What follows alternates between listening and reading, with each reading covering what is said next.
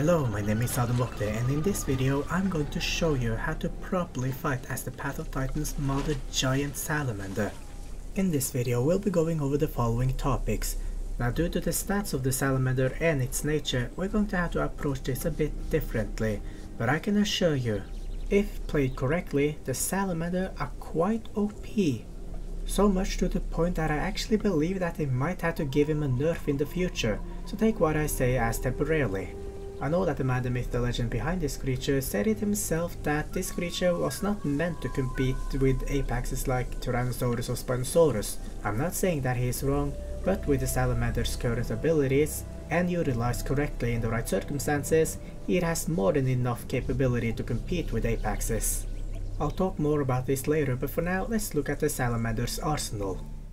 In the first nameless slots, which I assume are just extras, we have two abilities, the first one being Nimble, which just increases your turning radius. The second ability are Nictitating Membrane that lets you see clearer underwater. For head abilities we have three options. The first one is Chomp. This is a charge up ability that deals damage depending on how long it's charged up. Then we have the normal standard bite, nothing too much about it. I like the icon though. Lastly we have Clamp, that grabs the player up to a certain size and you can basically kidnap them. For sense abilities we have four options. The first one are Nocturnal. This ability boosts your damage and movement during night. Secondly we have Hydrated Blows, and if it does as the description says, then I really wish there were a spitting mechanic. Lone Salamander are basically what the last giant Japanese salamander will be if they are fate out to go extinct. Oh, but here it increases your armor and maneuverability. Nest Protector are basically you willingly taking on the role as a babysitter. Please don't take my slight pause as something negative. Being a babysitter, it really helps parents get a break from the wild existence that is children. For frontline we have two slots and we have two abilities. First we slide to the left, then we slide to the right. Cha-cha real smooth.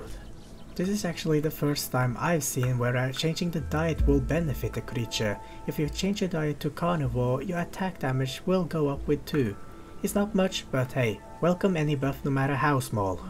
For hide, we have 4 options. The first one is Toxic Mucus. Basically, it has properties similar to one of Mitria campus hides.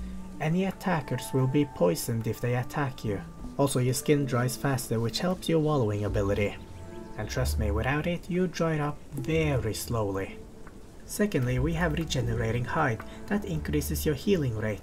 And if you were to have maybe just 25% left of your health, if you were to go into full sleep with this equipped, you will be able to heal up to full health within a minute. I haven't tested it though, but it heals really freaking quick. Then we have Resilient Hide, that just increases your bleed and venom healing. And lastly we have Slippery Hide. Basically the stamina drain on struggling and buckling will be more sufficient and more effective. For backlimb ability we have 2 abilities, and the first one is Embankment. If you swim slowly for 5 seconds, your damage and bleed resistance will increase exponentially. This is similar to the Ankylosaurus Hunker Down ability, but this one is for salamanders. Also, it only works if you are in water and you have to be submerged. You can't stay at the surface or it won't activate. The second ability are Rapid Lunge, that just propel you forward in water. Also it only works in water. It does cause damage to anything you hit though, so... For Tail slot we have 2 abilities. The first one is just a standard tail attack. The second one is a Swimming Tail, that just increases your movement in water. Out of the 6 subspecies options that are given, I recommend extra swimming speed, extra health, and extra stamina recovery. The reason I recommend these subspecies over the others are due to the fact on just because of how the salamander has to fight. Despite how it looks, the best way to fight as this thing is actually through head-to-head clashing, a fighting style more commonly seen with apexes. You will understand once I show you the examples, but for now let's first talk about terrain compatibility. As a semi-aquatic, it can fight on both land and in water, but unlike a Spinosaurus, the salamander are more dependent on a water source. It will also be better if the water source are rather deep. This is not to do with any terrainial disadvantages or advantages, but to prevent any possible counterplay. Now, the actual best strategy to fight as a salamander, or any creature for that matter, is just to stick an army on the unfortunate enemy.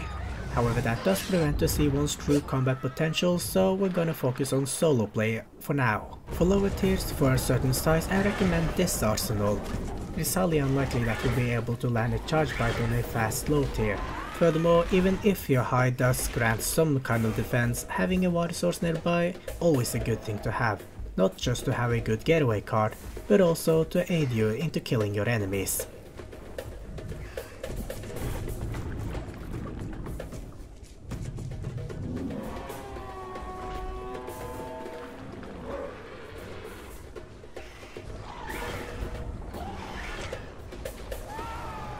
Now of course, this plan are limited due to size, and if you choose to fight on land, you will have the terrainial disadvantage. Furthermore, most of your abilities are abilities that grant you buffs if you are in water, so leaving water will prevent you from even using your abilities to fullest potential.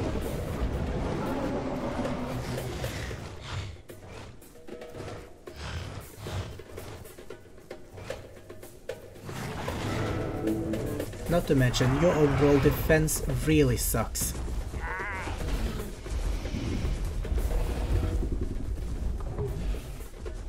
Of course, all of this can be solved by just sticking an army on them.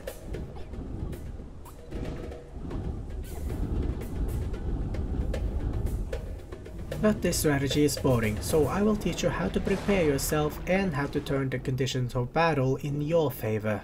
First, you need to equip these abilities. Now the key here is the back limb ability. Remember how I said that the embankment ability are basically the same as the Underdotosaurus hunker down ability? Any experienced player should know how OP the hunker down ability is. Yes, I know the slow movement are boring, but the amount of defense you gain are just exponential.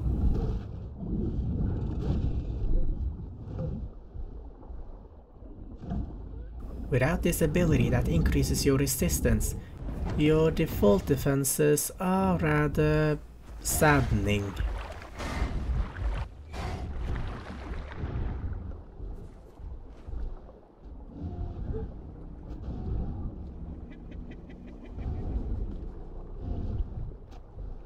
This also goes to show that having a deeper water will allow you to have more room to move in and flee. I think I've gotten the point across that a salamander without embankment has shit defenses. He doesn't have any bleed attacks either, so he can't really utilize a hit and run tactic either, especially if you are alone. But in a situation where you have room to move and embankment, you can become an aquatic apex hunter.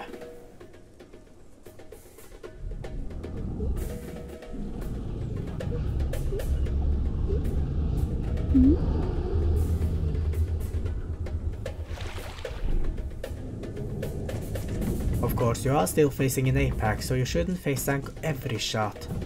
Fortunately for you, you are smaller, so it should be more easier for you to maneuver in water.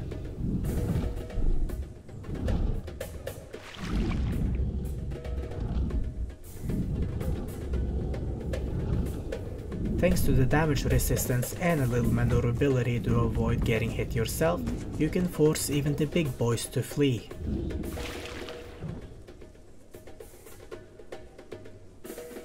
I believe this helps to prove my claim at the beginning that the salamander has the potential to compete with even the apexes. Now, I mentioned one counterplay, and this counterplay are basically one that will kill you. And the best defense you have against this counterplay is to equip Slippery Hide. You see, the embankment ability only activates if you are submerged in water. So what happens if somebody has the ability to force you out of water? Your only choice is to struggle and hope you get out before you reach that point.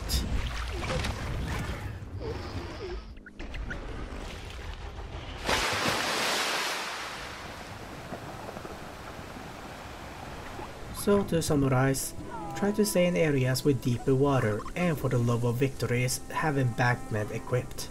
Keep the fight in the water, and if you can, try to tailride your opponent. Eventually, victory shall be yours. Now before I end the video, the Giant Salamander mod was added to the game just a few days before the upload of this video. While I'm saying you'll probably have to expect a few changes, but that's just how it is.